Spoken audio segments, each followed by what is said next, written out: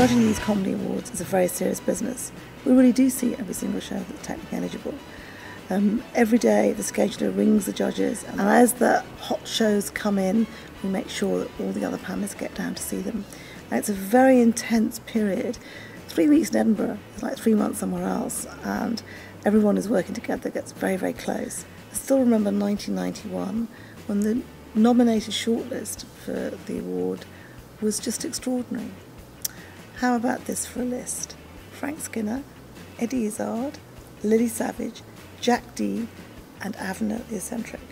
At the final judging meeting, the votes were so close and the judges so passionate about each of the comedians that it lasted 5 hours.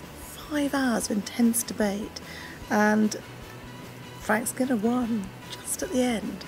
All of those were great comedians, all of those great winners, and that is the point about the shortlist, is that I feel that the shortlist sets the standard for the year, and comedy being comedy, after that it's very much a matter of personal taste.